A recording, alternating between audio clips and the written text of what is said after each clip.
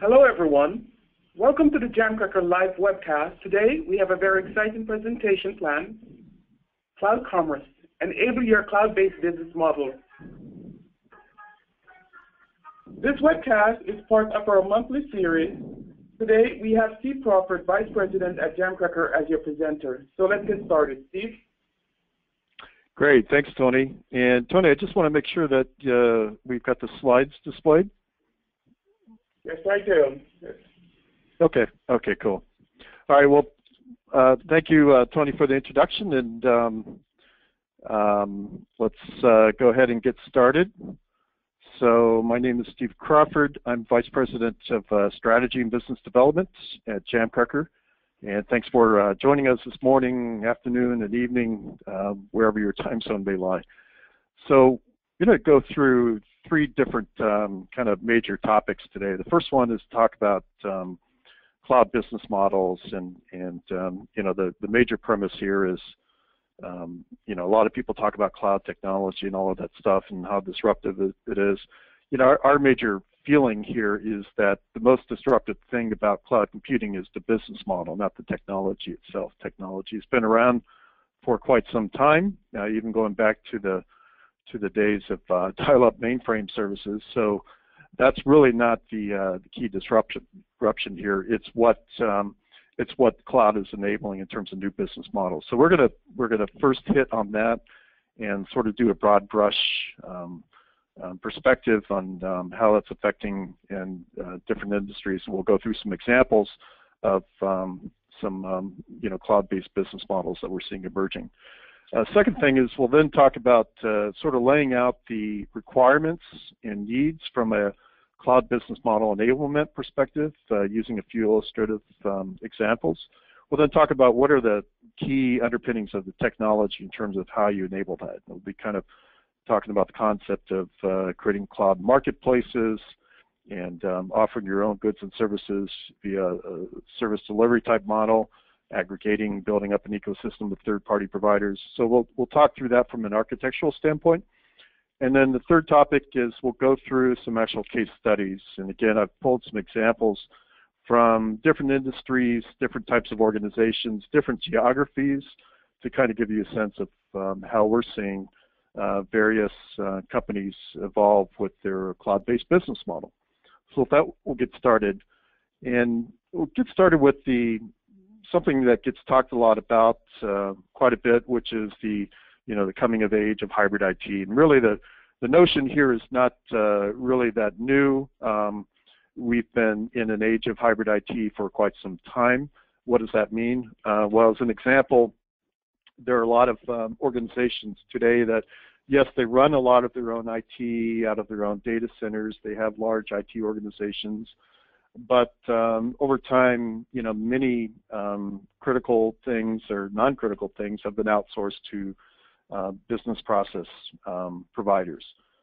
Things like operating could be as complex as, gee, I want to hire a BPO to help me operate my SAP installation and have them, you know, actually be badged under my organization. You're outsourcing that to that BPO provider. Or it might be, gee, I don't want to go through the 15th Exchange server upgrade. Now it's time. I'm going to, you know, start transitioning over to Office 365 for my emails. So that's an example of moving to a SaaS provider. Or, gee, I don't want to buy and operate my own CRM. I'm going to outsource that to Salesforce.com. So not a whole lot new here in terms of how cloud has been enabling hybrid IT, but what we're seeing is it's really moving to the next level, and there's a number of different drivers that cause that. One is just the whole proliferation of cloud-based providers that are out there. You know, going back 10 years or so ago, you could probably count them on you know, a couple hands, the number of really legitimate cloud providers that were out there. Today, who knows how many? And part of the interesting thing here is that cloud begets cloud, right? So when you saw Amazon, for example, open up their infrastructure services via their APIs and self-service portals and things like that, you saw huge growth in the number of cloud-based providers, newcos that were providing cloud-based services. Why is that? Well, the barriers to entry for these companies to scale up a pretty massive infrastructure and to build out services and deliver them, that barrier to entry has had gone down significantly. Right, the cost of infrastructure had gone down to pay as you go from what before might have required millions of dollars in VC funding to build out a data center, install all the equipment, hire all the people to run the equipment and things like that. So just one example of how cloud begets cloud, and that has really increased the number of providers. The second thing is that if you look historically over the last decade or so in terms of IT budgets, you'll see that the trend has been that IT has for quite some time been faced with the requirement to do more with less. And if you particularly look at CapEx budgets, in terms of industry averages, the amount of CapEx budget for your typical IT organization has been very flat or declining. And if you look at the OpEx budget, that also has been very, not much growth there as well. But if you look at what the cost elements are of a typical IT budget, you'll see that a lot of that OpEx cost is getting tied up in terms of keeping the lights on, maintaining existing equipment, existing applications, and things like that. So the typical, IT budget model has also been very constrained and will be moving forward. And so I think what we're seeing over time is that as equipment gets depreciated, fully amortized, as applications sort of get a little too long in the tooth, that more and more of existing on-premise applications and infrastructure are going to be outsourced to cloud providers. And the third thing is that IT organizations in general are because they're trying to do more with less, they're trying to get more flexible, they're trying to get more agile in terms of how they roll out new services for their LOBs, for their internal users, because there's still going to be a need for IT organizations, internal developers to build custom applications that are mission critical or competitive differentiators for the organization that they work in. And then layered on top of that, you've got the proliferation of bring your own devices. You've got the proliferation of users that are going out on their own and adopting cloud services. So it's kind of a bring your own cloud. And see that we're already in an age of hybrid IT, and that the whole cloud delivery model, the whole cloud business model is going to continue to drive that notion of hybrid IT for some time to come. So the other key thing here is there's not, in our mind, there's not a clear demarcation between cloud providers and cloud consumers, because the way, in reality, the way this is that all kinds of organizations, or at least most organizations, are going to be adopting a cloud-based model. You're going to have some organizations that are pure cloud, providers in their own right, folks like Salesforce.com, Amazon Web Services, but you're going to have a lot of hybrid business models in terms of how traditional organizations are adding on cloud-based business models to their existing, license-based models, as an example. And so, every cloud, to generalize, most organizations that are consuming cloud services are also going to be providing cloud services, to their customers. And in some cases, they're going to be providing them, the customers are going to be also their cloud providers.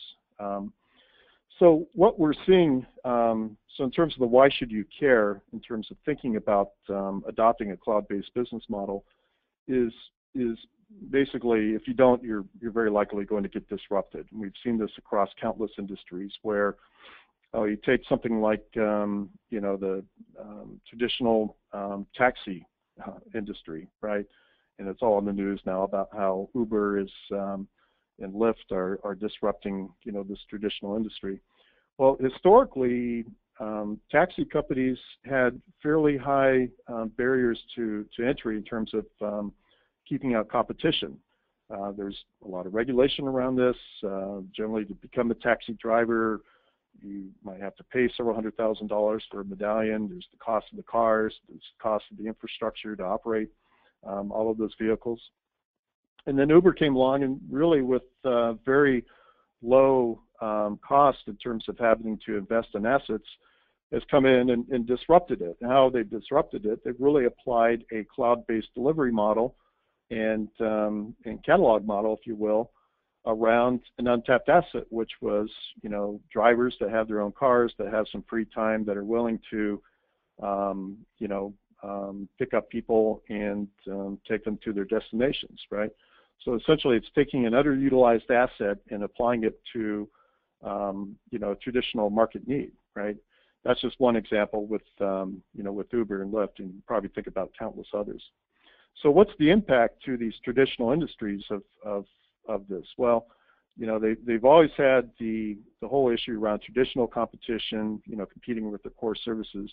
Now they're having to deal with this over-the-top competition, if you will. So take Uber as an example, where they're able to come in, they're able to build up, kind of come in through the long tail. They're able to build up customers.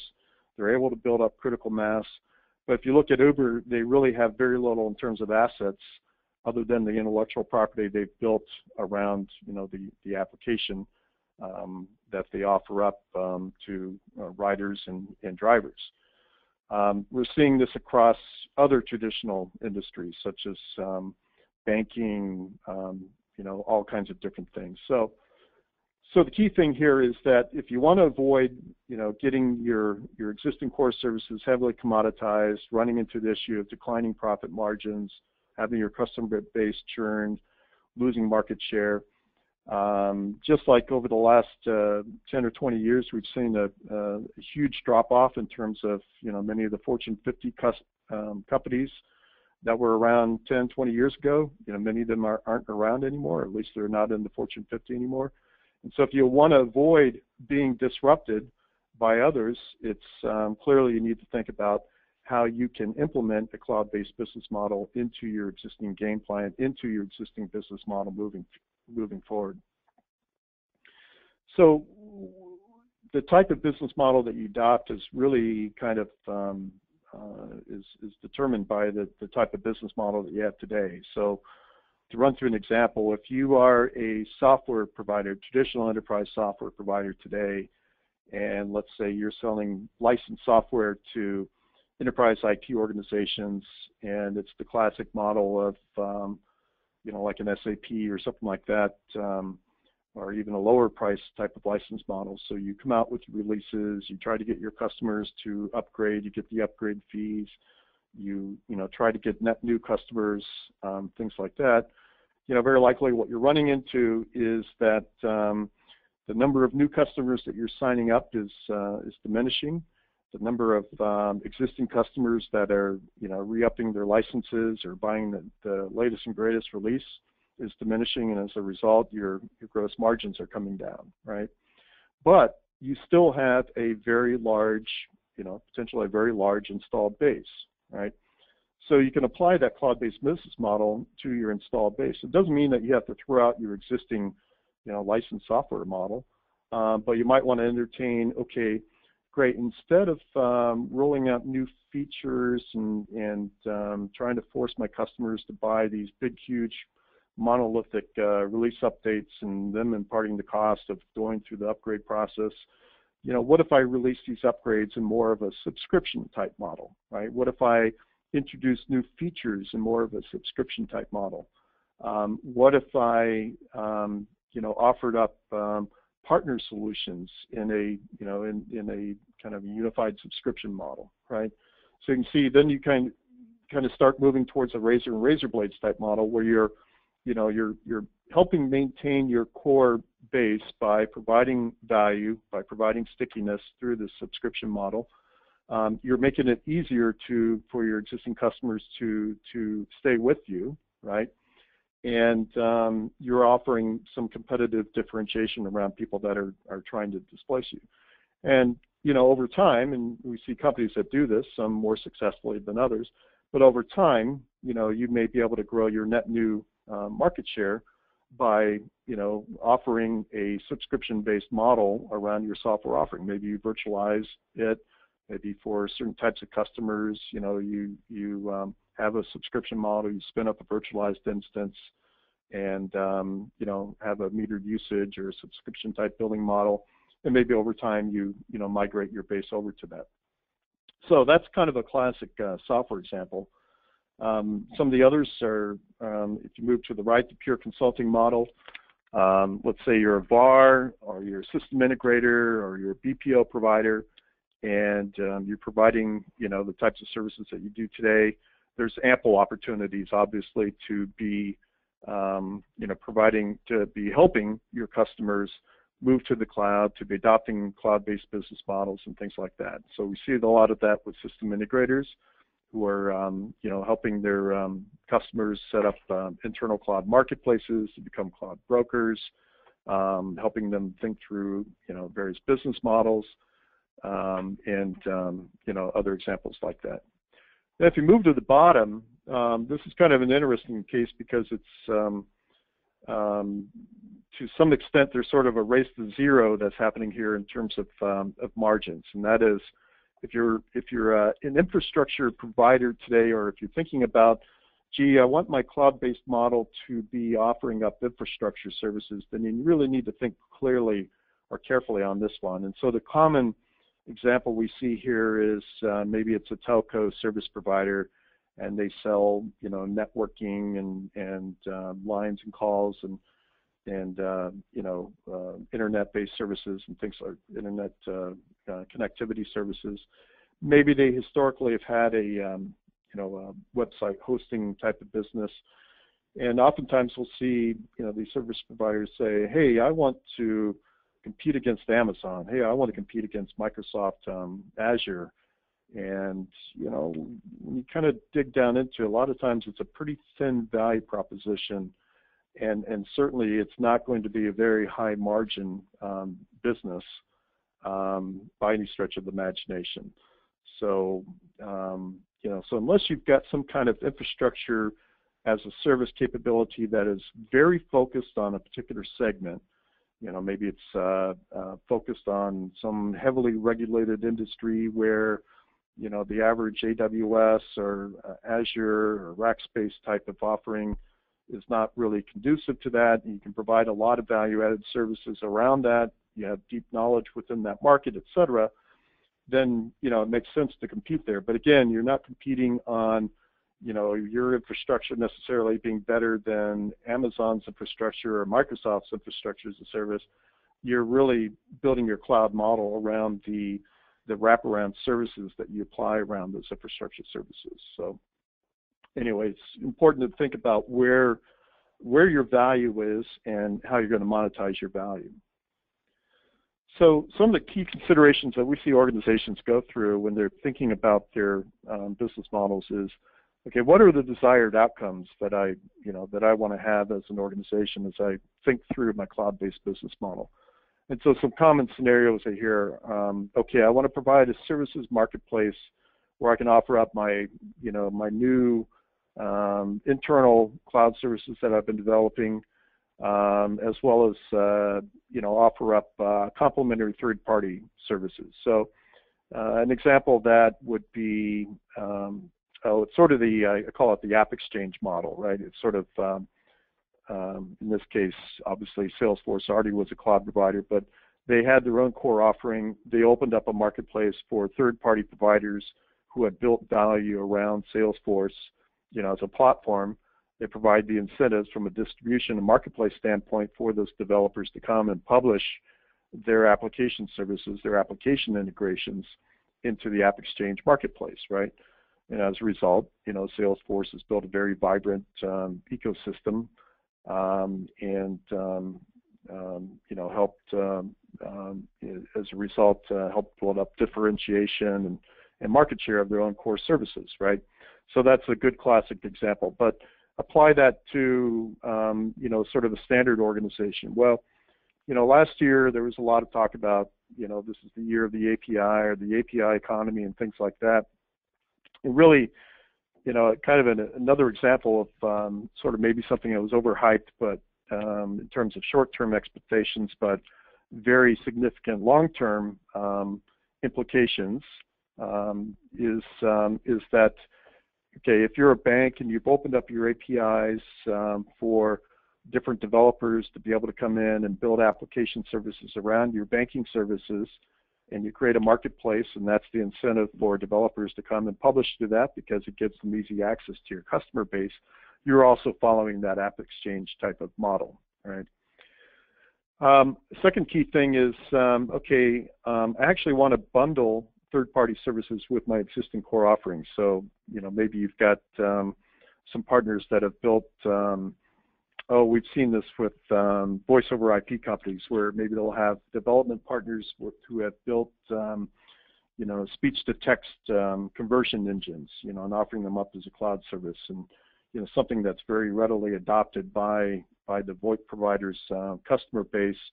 You know, the VoIP provider might want to make that a mainline offering, maybe even OEM that, and offer it up, you know, as a subscription-based service to their customers, right? So that would be an example of not just offering third-party services side by side, but actually embedding them or OEMing them or tightly integrating them into your existing core offering. So sort of variation on theme of the first one. Third one is, you know, third benefit of a cloud-based business model is that it can offer up fantastic reach over the entire life cycle of how you engage with your customers. And so as an example here, we've seen this a lot with traditional telco service providers, right? So these are guys, large organizations that come in, they sell, you know, voice services, they sell internet services to companies of different sizes.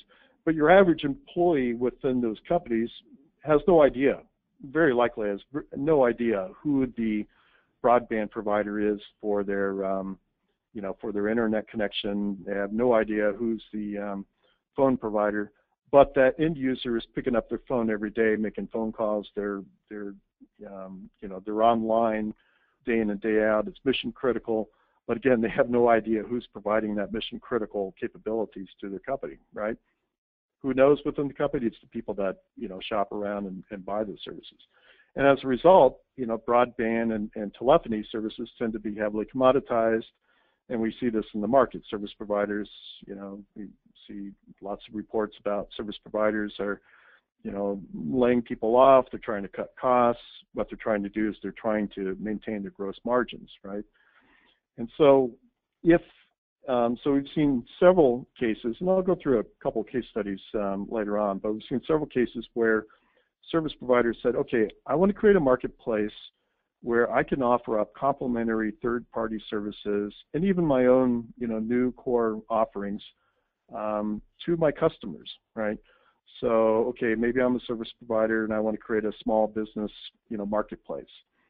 And so I'm offering up third-party, you know, providers there. So maybe several different email providers, several different web hosting providers, domain names, you know, small business application solutions, things like that, right?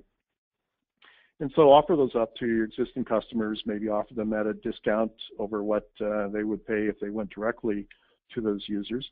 And, you know, and then start engaging with the customer on a continual basis through the whole life cycle. So every time, you know, there's a billing statement going out over about the telephony services or internet services, start advertising these other services.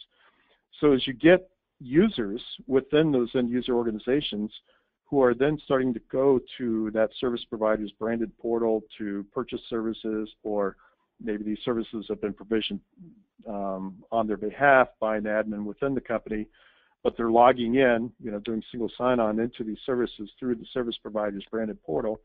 That service provider is now building brand recognition and stickiness with the end users throughout that organization, right?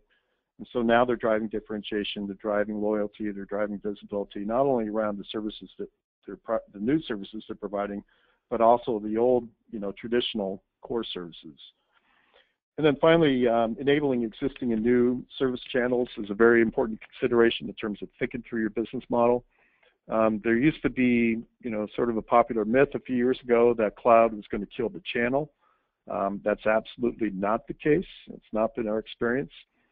There's always going to be a need for trusted intermediaries, trusted advisors who sit between the provider and the end customer, whether it's a VAR who's providing, value-added consulting services around various cloud services for their clients, whether it's a system integrator who's helping integrate, a cloud-based service with an on-premise type solution.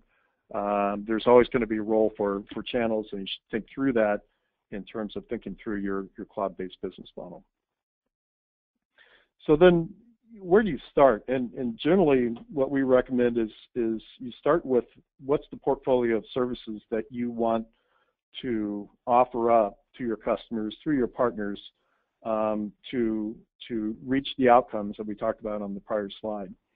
And so, the tendency often here is, okay, I want to do a moonshot.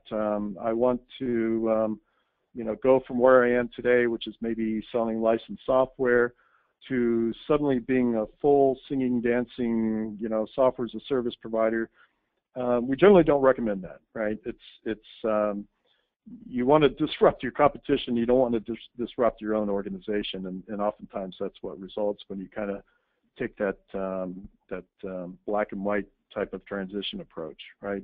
So you've got to kind of think through this. And generally, what we advise is you take kind of a phased go-to-market approach. You start with basic services, so low-touch selling, right? So you've got to think through the capabilities of your existing sales force, the incentives to your existing sales force, your existing channel partners. So think through, okay, let's go back to the previous example. So I'm a licensed software provider. I sell these, big license deals to my customers. Now I'm going to move towards a subscription model for upgrades, new feature enhancements, things like that. So I'm going to kind of blend that subscription model on top of my existing license model, right? That would be an example of a hybrid, traditional and cloud-based model. So great. So you start with that. You're not freaking out your sales force. You're not disenfranchising your partners. You're not confusing the heck out of your customers. And then you kind of build for that. You introduce maybe partner services, sort of go down the app exchange model. Again, you want to be thinking about partners that add, value to your core offering, not just random. You don't want to confuse your channels and your customers. And then by doing this, you're setting the stage for downstream go-to-market phases. You walk up the value chain. You can, start moving more and more of your value to this cloud-based delivery model over time. We also recommend to offer multiple services across multiple categories. And the reason for that is, first of all, you want to have a certain amount of critical mass, as you kind of develop for example, cloud marketplace or marketplace of cloud-based services. Even if these are add-ons or if they're partner, value-added partner services. So you want some critical mass there, so it's not like you do this big announcement, hey, I've got a cloud marketplace, and then there's, two offerings there. So you want to have, and generally as a rule of thumb, we typically, recommend you start with a dozen or so services. And these can be variations on a theme. These can be different offers around, distinct services.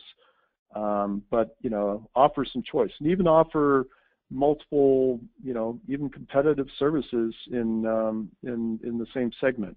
Maybe not directly competitive, but maybe there's a small business version of an accounting solution and then a large business version of an accounting solution. Things like that. The other key thing for that is that what you think is going to succeed in terms of your service portfolio is very likely not going to be the case. And we've seen this countless examples, right? So no matter how much research you put into it, no matter how much homework you do, no matter how much customer testing you do, when you launch it, when you go live with it, the dynamics are such that things that you thought were going to be a no-brainer, that were going to, be big sellers, sometimes won't be. And the little things that you kind of put in there as an afterthought, may turn out to be the big sellers. So, the good thing about this is that, and this is one of the benefits of the cloud-based delivery model, is that you've got a fairly tight feedback loop in terms of what's working and what's not working, because you've in most cases here, you have changed the sales cycle for those cloud-based services to be something that maybe used to be 12 to 18 months to something that is, a fraction of that now. So you can test new offers, you can test new partners, things that work, great, you build on them, you expand them. Things that don't work, you ratchet them back, you take them out, you revisit the pricing, promotions, etc. And the other key thing is just keeping it fresh, right? So constantly testing new bundles, new service offerings, new partner offerings. So as you've thought through your portfolio, then the next thing is to think through what's the pricing model, the billing model around these services. Now, if you're aggregating third-party partner services, some that may already be defined for you, typically it falls into 3 different buckets. There will be the classic subscription model that you'll see with traditional software as a service types of things, and yeah, there may be tiered pricing in terms of different volume tiers and things like that, but generally it's a some price per user per month, or whatever the case may be. Then the next bucket tends to be more of what you see with infrastructure services, which is it's metered usage. So you pay as you go based on how much storage you've used, or how much compute you've used, or whatever the case may be. And then generally the third one is it may be a one-time fee, right? It might be a mobile download that you're selling through your marketplace. You might ask, well, gee, isn't that a traditional license model? Well, the key thing here is that oftentimes the ultimate billing model may be a combination of these different things. So maybe you're selling a mobile banking app that, or some mobile application that in its own right has, some value. So maybe you have a fixed fee for that, but the reality is maybe it's actually a kind of a loss leader, and you want to get the application out there, but what you're really trying to do is you're trying to sell back-end services that connect through that application to the user, right? But by getting the user to pay something for the application, you're kind of getting some skin in the game, some level of commitment from the user. And that's the classic razor and razor blades type of business model. Companies that have been very successful with that in the past have been, traditional example would be HP in terms of selling printers at a very low cost, and then making up the margin, huge margins in terms of the ink that they sell. So anyway, these are the things to kind of think through, and again, it goes back to my earlier statement, which is to think about where is the value that you're providing, and really kind of price, around the value. And what that may mean is that some of the services, or some of the things that you're offering up, such as, an infrastructure service or a mobile download, maybe the margins on that are very slim, or maybe non-existent, but maybe that's how you get your foot in the door to sell your higher gross margin services that you wrap around that. So these are all things to think through. So anyway, we've talked through a number of different, considerations in terms of thinking through your business models. We've gone through a few hypothetical examples. I'm going to next talk about sort of what's the underlying technology you should be thinking about, underlying architecture, types of platforms you might be thinking about either building or buying to build out this kind of capability. And you've heard me sort of toss around the term marketplace and things like that. So I'm going to delve into that a little bit more, and then I'll close off with going through 4 or 5 different case studies of different types of organizations that we've worked with. So about Jamcracker, we've been in the business of enabling aggregated services delivery, cloud enablement, SaaS enablement since our founding in 1999. What we offer up is a platform. We call it variously a cloud brokerage or cloud marketplace enablement platform. And I'll talk a little bit more about what goes into it. But from a conceptual basis, what it does is it allows our customers to create their own branded marketplaces. So you never see the Jamcracker name. Everything we do is white labeled. And so our customers can create their own marketplaces. They can create multiple, app store views of those marketplaces and tailor those marketplaces for different verticals, different size companies, different geographies, channels versus direct sales and things like that. In terms of the types of services that can be delivered through our platform, we unify delivery and lifecycle management of software as a service. There could also be infrastructure services as well. It could be virtualized applications. We even have customers that are offering up hardware with a subscription-based model, through our platform as well. So, customers can come in, they can purchase a hardware subscription. The hardware gets, shipped to the user, but the billing model is done through our platform. So let's talk about the platform.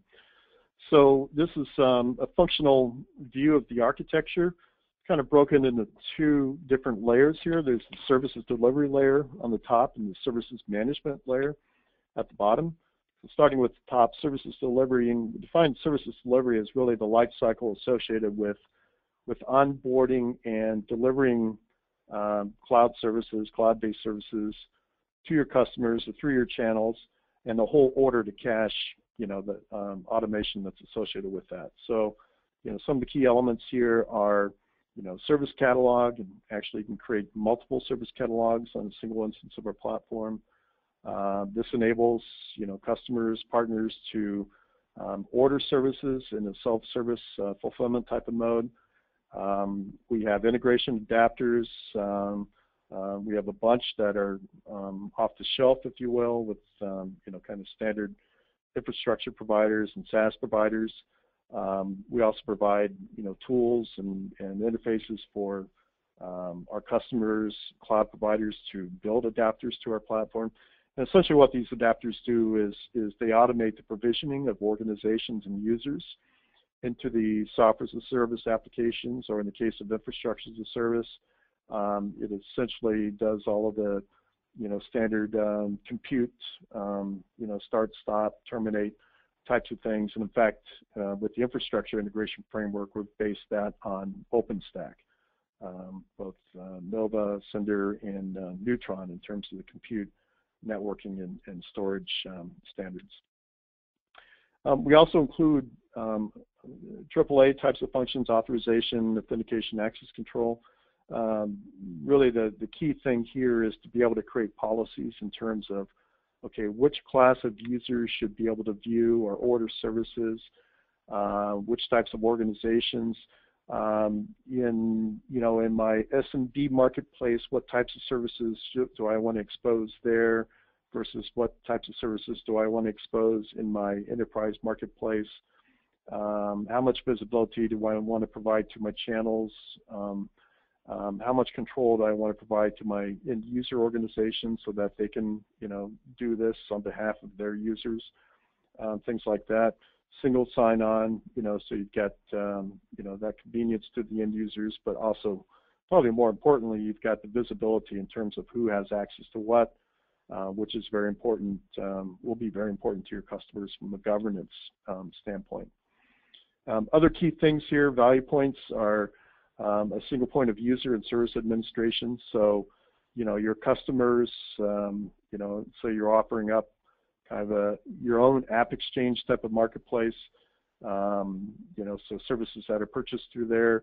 There's a single point of billing for all of the different services from all the different providers. There's a single point of sign-on, single point of access, single point of policy control, and also a single point of user administration. So if your customer has an employee that leaves the organization, they can simply log into the platform that you provide as a service, or the marketplace service.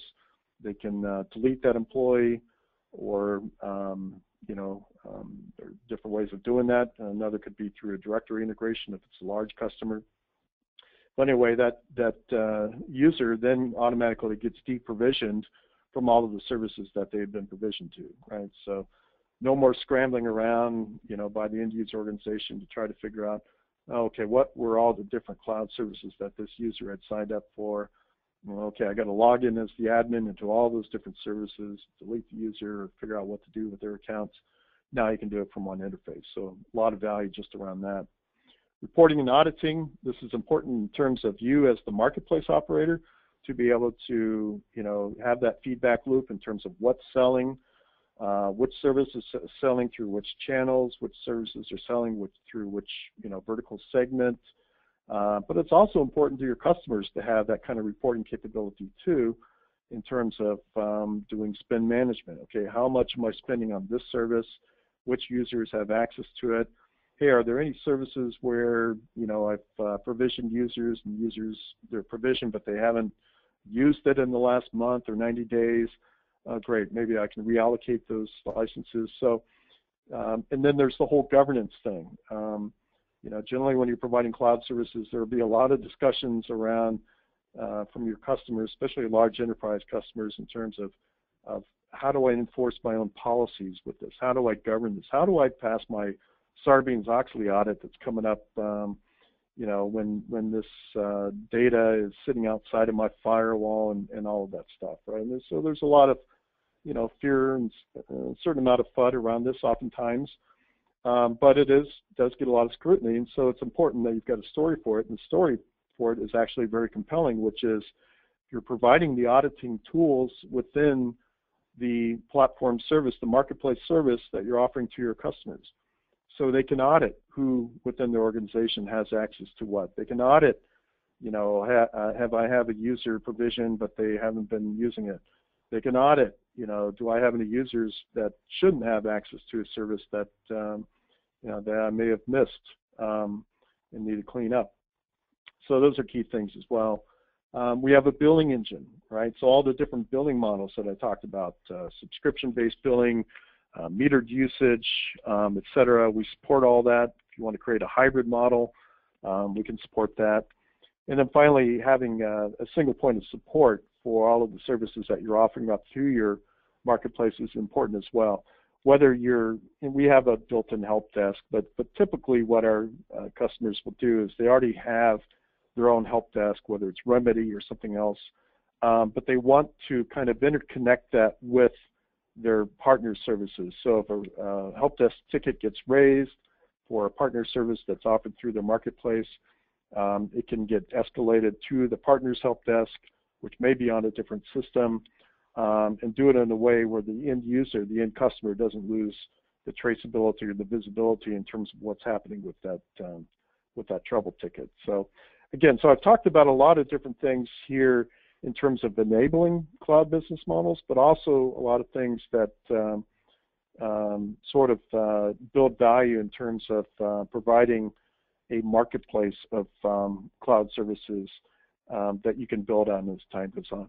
The bottom part here, I won't spend as much time talking about this, but in a nutshell, if you go back to the notion that you're likely going to have a mix of different services in your marketplace. You're going to be aggregating, hypothetically, you're going to be aggregating cloud services from your value-added partners, but you're also very likely going to be building your own cloud services, right? Whether these are add-ons, whether these are taking existing services, virtualizing them, spinning them up on demand when a customer orders them, you're going to have certain needs that you in place here. And so you're going to be building those application services on top of something, and that something is generally going to be your own infrastructure, whether it's VMware or whether you're building out a private cloud based on OpenStack, or it could be third-party infrastructure providers such as Amazon or Azure, Rackspace, whatever the case may be. Or you may well be orchestrating different components across different providers. So orchestration is a key thing. Again, all of the stuff that we've done on the services management stuff in terms of integrating with infrastructures and service providers, providing lifecycle management around that, we've built on top of the OpenStack standards. And then so we've used that in terms of building out the integration framework And then similar to what we've done with a lot of SaaS applications, we've also built adapters. So we have an off-the-shelf adapter with Amazon Web Services. We have an off-the-shelf adapter with Azure, OpenStack, native support, CloudStack, certified on that, VMware, and others as well. So with that, basically what this does is it allows you to, if you're controlling both the service management side of things as well as the service delivery side of things, you're able to manage the entire supply and demand chain, if you will, for how you source and deliver cloud services to your customers. And if your customers could be external, enterprise customers, it could be external channel partners, or if you're an IT organization, your customer is going to be internal, LOB users. So you can source, different infrastructure services from, Amazon, Microsoft, your own data center. You can build out, and we provide some pretty cool tools, if you will, for building out application services using a drag and drop interface, or you can import Chef or Puppet scripts to handle, that side of it. But essentially what you can do is you can create application stacks, you can catalog them in our service catalog, you can offer them up as a SaaS type of application to your end customers, internal or external, and then have them spun up on demand, be able to manage them at the infrastructure level in terms of the, the compute objects, instances, things like that, but also be able to provision users at the application level, just like you would with any other, software as a service type application. So we're pretty unique in terms of providing this, cloud supply and demand chain management capability. The other key thing here, and last thing before I jump into some use case examples or case studies, the other thing to think about as you're thinking through your cloud marketplace strategy or app store strategy, if you will, is to think about how you're going to segment these offerings and the display of these offerings for different types of customer or partner segments. And the way we've architected our platform is that it's multi-tiered and multi-tenant. And what I mean by that is with a single instance, whether we run it as a managed service for you, whether you're running it in your own data center on-premise, or whether you're running it through your own hosting provider, whatever the case may be, where you can create different catalog views for different market segments, for different customer segments. So in this example here, I'm showing kind of a simplistic example, which is, okay, I've got this marketplace platform. I'm going to create a customer marketplace for my, my direct customers, but I'm also going to create a separate distribution marketplace for my resellers who are selling to small and mid-sized business customers, right? Well, I'm probably not going to have a one-size-fits-all, right? So obviously from a margin tracking standpoint, my margin is going to be very different in one versus the other. But also in terms of the types of solutions that I offer up, they're going to be different in one versus the other. I may have, the solution I sell to my enterprise customers is probably going to have some differences than the solution that I sell through my channels to small and mid-sized business users. So I don't want to confuse SMB customers, when they're coming in, via a channel branded app store and, seeing something that isn't really pertinent to them. And I certainly don't want to be confusing my enterprise customers and having them come in and order, an SMB type of service instead of the enterprise offering that I want them to subscribe to. So we provide this capability. Another example would be, I want to verticalize my offerings across different, vertical segments or across different geographies, channels, direct channels, etc. So I'm going to now run through a few case studies just to help hopefully drive home in your minds how these different organizations, and these are just organizations that we've been working through, but obviously there are others, but hopefully this will help you kind of think through some examples. So the first one I want to talk about is CETA. And to be honest, I'd never heard of CETA before we started working with them a couple of years ago, but they're a phenomenal company.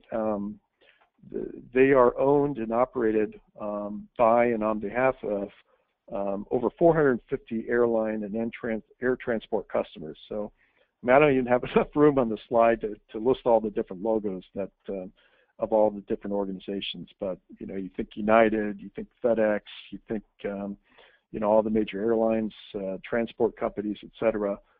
They are part of the CETA consortium. So what CETA as an entity is that they are essentially an in-house managed services provider. They've got data centers around the globe. They offer up, traditional MSP, managed service provider types of offerings. But what they wanted to do is they wanted to expand. They wanted to do two things. One is to expand their offerings to also include third-party cloud providers that would be useful to their airline, their transport customers.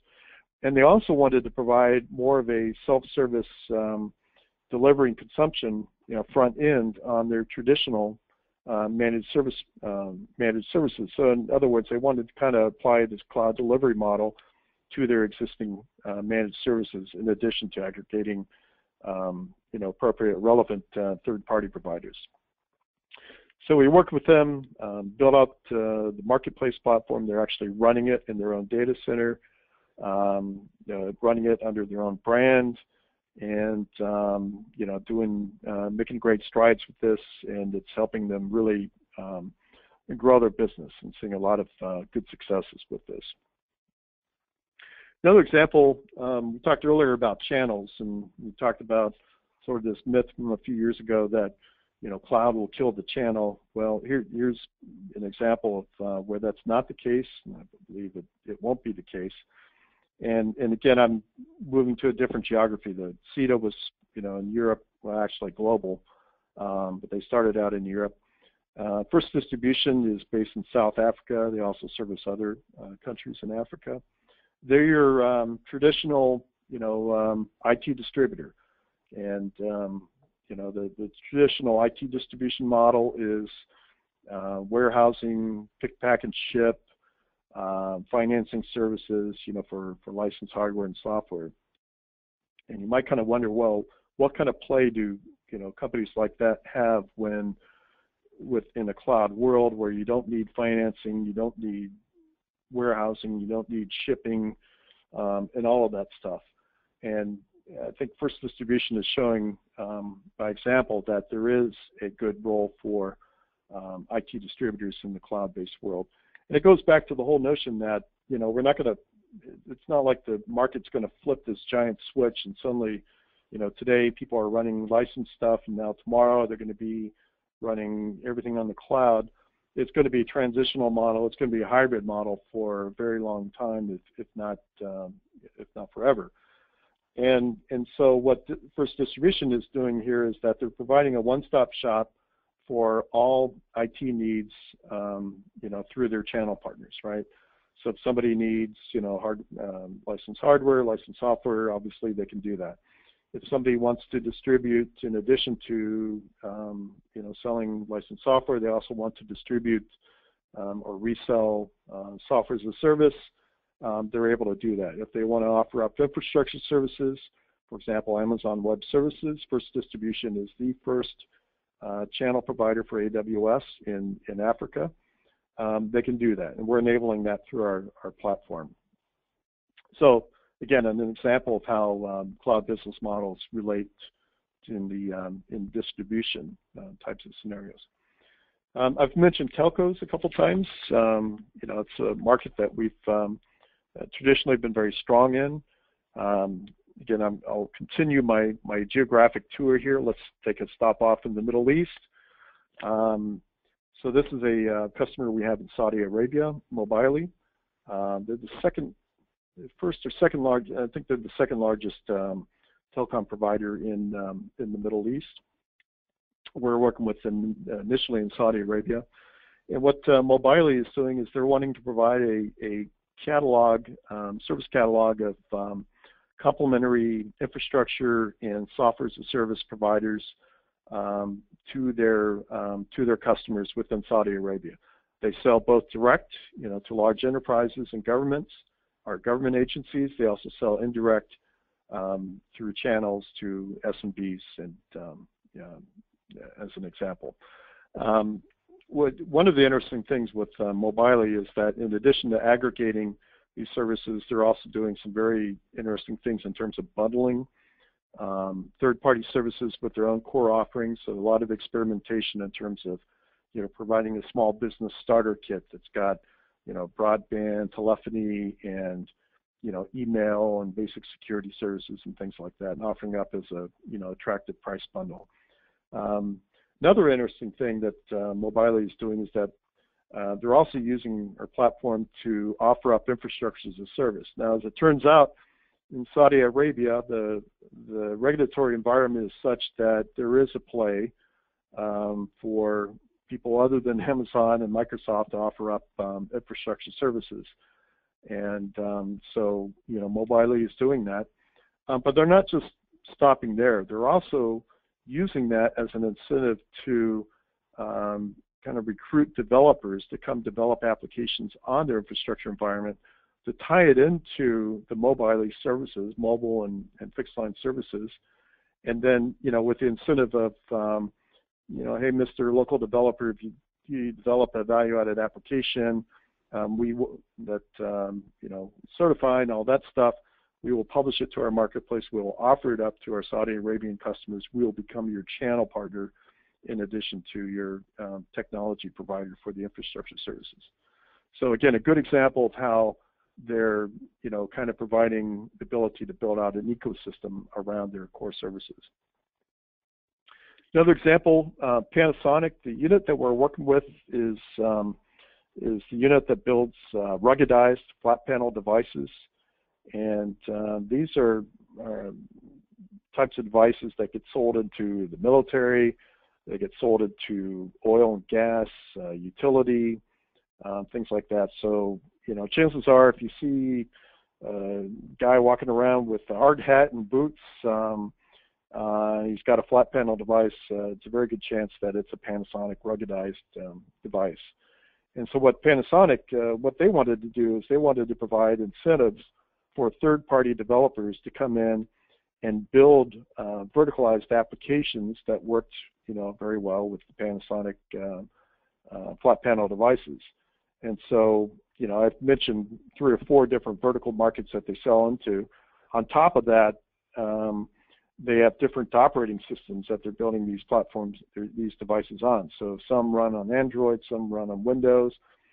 So you can see here that a single app store type of model doesn't really work, wouldn't really work for Panasonic. And so what they wanted to do is they wanted to create lots of different app stores that they could tailor for the different operating systems, the different types of devices, and the different verticals that they were selling into. So again, this has been a very successful initiative for Panasonic. They've built up a very healthy and vibrant developer ecosystem. And again, just like with Mobily, they're acting as the channel of distribution for these developers by offering up these services through the appropriate app stores to their end customers. And then finally, I want to talk about kind of a different mindset around business case, which is an internal IT organization. And we're really seeing this as being a very major transitional thing that's happening with IT organizations, across the gamut, across the globe, across different verticals. In this particular example, I'm choosing I'll just say it's a very large automotive parts manufacturer. They're a multinational, multi-billion-dollar company. They build lots of pieces that go into brand new cars. They build lots of pieces that those of you that like me, that like to work on their own cars, you've bought a lot of their products. And so what the IT organization, what their main driver here was, they'd seen a lot of, they were experiencing a lot of classic descriptors, shadow IT, a lot of their internal organizations, internal users, sort of subscribing to cloud services under their radar, without the visibility of the IT organization. And this became a big concern at the executive level, which is how are we ensuring that we have the proper policy and governance and security around this, and do it in a manner where we're not stamping out innovation, right? We don't want to come down with and stomp on the LLBs for innovating with different services from different providers, but by the same token, we want to balance the risk in terms of exposure that we have to the organization. So their key driver here was around governance. So again, this whole marketplace, in this case, it's an internal marketplace. They're consolidating all of the different services that have been bought individually by the LLBs. They're working with them to standardize on them. So instead of having half a dozen document collaboration services like Box, Dropbox, SharePoint, and Google Drive and all that stuff, they're working with the LLBs to help try to standardize where they can, onto one or two different providers. And then by publishing those providers to an internal service catalog, making it known to other users who need to do document collaboration as an example that, hey, here's a sanctioned service, we've vetted it, we put policies around, how you can order it, and even, laying the groundwork in terms of doing a chargeback model. And things like vendor management, right? So instead of 5 different LLBs having 5 different contracts with Box for document collaboration, they're now able to consolidate all of that under a single vendor management organization and get better, a better deal on behalf of the organization. So in this case, I guess the net here is everybody's got a business model. Every organization has a business model. Talked a lot about, B2B business models, but there are also internal business models. And that's what we're kind of talking about here in terms of the internal IT organization. Their business model is to provide technology services and support for their internal end users. And it's a great example here of how they're using that cloud-based delivery model to improve how they're servicing their internal customers. So with that, I think we're at the